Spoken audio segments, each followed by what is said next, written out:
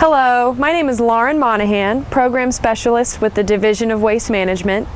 As the holidays draw nearer, we tend to see an increase in materials that residents need to dispose of.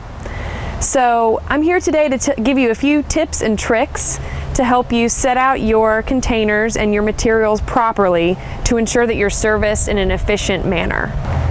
Here we're next to a Herbie, and this Herbie is set out correctly. You can set your Herbie out as well as your Rosie and your Lenny anytime after 4 p.m. the day before your day of service.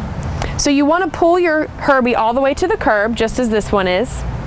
And you want to make sure that your Herbie or any of your other containers is at least 3 feet away from any object or other containers that you're setting out.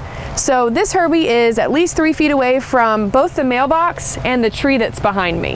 Now here at this residence, we've got a Herbie as well as a Rosie. This Rosie is a little too close to the light pole. So what we're gonna do is move it over here to make sure that it's in a place that's extremely serviceable for the truck.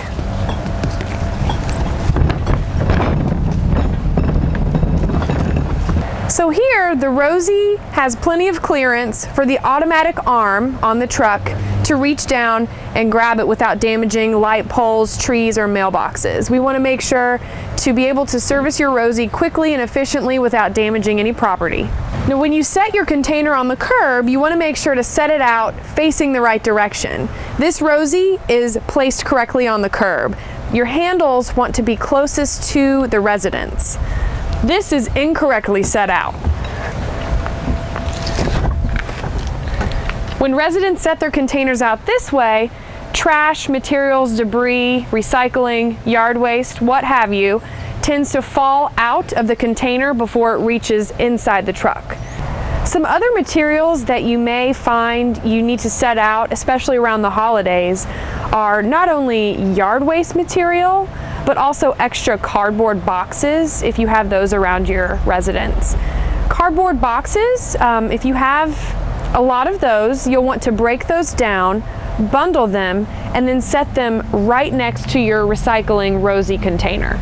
If you have yard waste, you can place that in your Lenny container, the gray container, or you can also pick up free yard waste bags with the coupons that are mailed out to you, and then you can load that yard waste into the bags and set that directly next to your Lenny or on the curb, and those will be also picked up.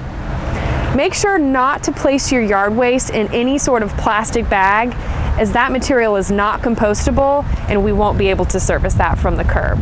If you need extra yard waste coupons, you can always call LexCall at 311 and request those to be mailed to your residence. You can also pick those up in person from LexCall. One last thing about carts set out, an important thing to remember is if you have excess bulky materials, please do not set those on top of your container. We want to make sure that any bulky item is set next to the container because that will affect the service of your container. Make sure if you have any vehicles that you regularly park on the street that you're not blocking your containers the night before or the morning of your service, because we don't want to damage your vehicle, so we're very careful. If the container is near a vehicle, it won't be serviced because we want to make sure not to damage your vehicle. The Division of Waste Management sends 4 trucks to your neighborhood every single week. The 4 trucks being the Herbie truck to service your trash, the Rosie truck that services your recycling, the Lenny truck that services your yard waste, and then an overflow truck that picks up any excess or bulky items that are set on the curb.